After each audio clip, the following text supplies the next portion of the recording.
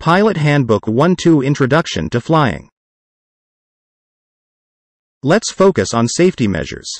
Imagine beacon towers standing at intervals of approximately 10 miles along the airways. These towers, 51 feet high, were topped with a powerful rotating light. Below this light, two course lights pointed forward and back, flashing a code to identify the beacon's number. The towers usually stood in the center of a concrete arrow 70 feet long, with a generator shed at the feather end. Shift gears to federal certification of pilots and mechanics.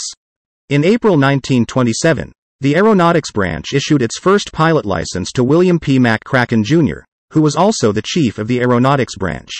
Just 3 months later, the Aeronautics Branch issued the first federal aircraft mechanic license. Safety concerns also led to the establishment of a system for certifying aircraft. On March 29, 1927, the Aeronautics Branch issued the first airworthiness type certificate to the Buhl Airster California 3. By 1934, recognizing the strides made in aviation, the Aeronautics Branch was renamed the Bureau of Air Commerce. Now, let's fast forward to 1936. The Bureau of Air Commerce played a significant role in bringing together airlines and encouraging the formation of the first 3 air traffic control (ATC) facilities along established air routes. These facilities marked a significant advancement in air traffic management, replacing the early methods of controllers using maps and chalkboards. From historic beacon towers to the evolution of air traffic control, this journey captures the transformative moments that shaped aviation safety and regulation in the United States. Now, let's navigate through the transformative years in aviation, starting with the Civil Aeronautics Act of 1938. Imagine a time when civil aviation responsibilities shifted to a newly formed independent entity, the Civil Aeronautics Authority, CAA. Picture President Franklin Roosevelt splitting the CAA into 2 agencies, the Civil Aeronautics Administration, CAA, and the Civil Aeronautics Board, CAB. Both were part of the Department of Commerce, but the CAB operated independently. Fast forward to 1946 when Congress entrusted the CAA with administering the Federal Aid Airport Program, a move aimed at promoting civil airports nationwide. The aviation landscape continued to evolve, setting the stage for the Federal Aviation Act of 1958. As air traffic soared, and jet aircraft entered the scene, the need for more regulation became evident. The Act established the Federal Aviation Agency, absorbing the roles of the CAA and the rule-making authority of the CAB. Picture General Elwood Richard, Pete, Quesada becoming the first administrator of the Federal Aviation Administration in 1959. Now, zoom in on October 15, 1966, when Congress created the Department of Transportation, bringing oversight of the transportation industry under one umbrella. This marked a pivotal moment as both air and surface transportation came under the DOT's purview.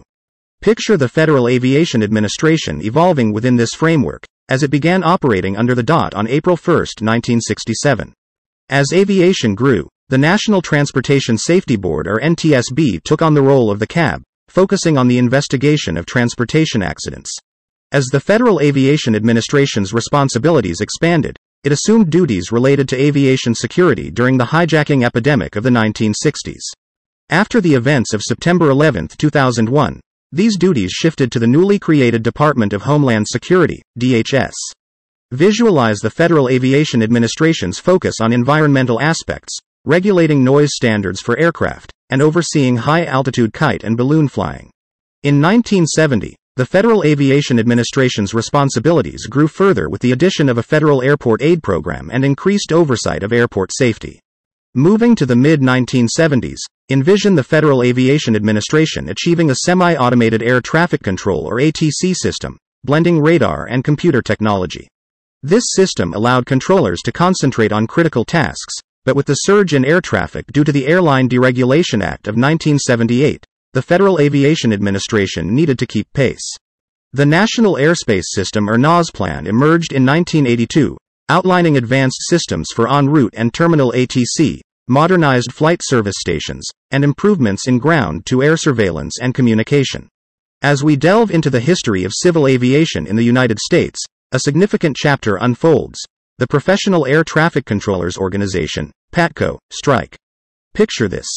While the Federal Aviation Administration was in the midst of preparing the National Airspace System, NAS, plan, tensions between the management and PATCO, the Air Traffic Controllers Organization, came to a head. In 1970, there was a sick out by 3,000 controllers, leading to improvements in wages and retirement benefits.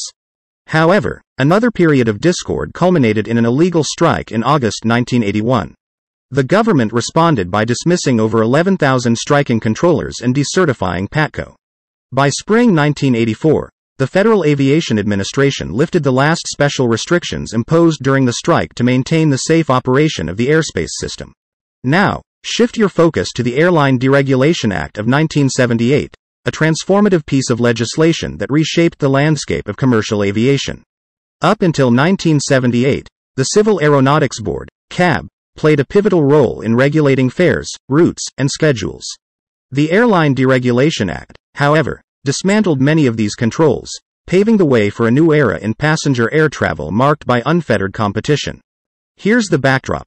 The CAB, with functions ranging from awarding routes to limiting entry into new markets and regulating passenger fares, had shaped commercial passenger travel for decades.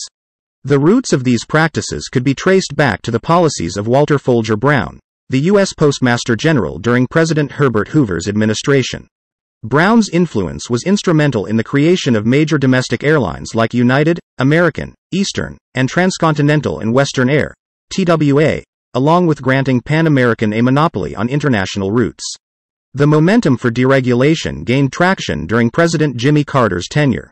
He appointed economist Alfred Kahn, a staunch advocate of deregulation, to lead the CAB. Simultaneously, external forces, such as the emergence of Freddie Laker's SkyTrain service offering cheap transatlantic flights, and the CAB easing limitations on charter flights, added fuel to the push for deregulation. Despite resistance from major airlines, labor unions, and safety advocates, Congress formally deregulated air cargo in November 1977. The decisive moment arrived in late 1978 with the passage of the Airline Deregulation Act, primarily authored by Senators Edward Kennedy and Howard Cannon. Despite opposition, the act garnered public support by offering subsidies to major airlines and high unemployment benefits to workers who might lose their jobs due to deregulation. The act, gradually phased in, had a profound impact on the passenger market. For the first time in 40 years, airlines gained the freedom to enter or expand routes as they saw fit.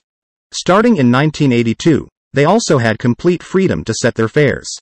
The culmination of this shift occurred in 1984, with the abolition of the CAB, as its regulatory role was no longer deemed necessary. This period marked a turning point, ushering in a new era of competition and innovation in the aviation industry.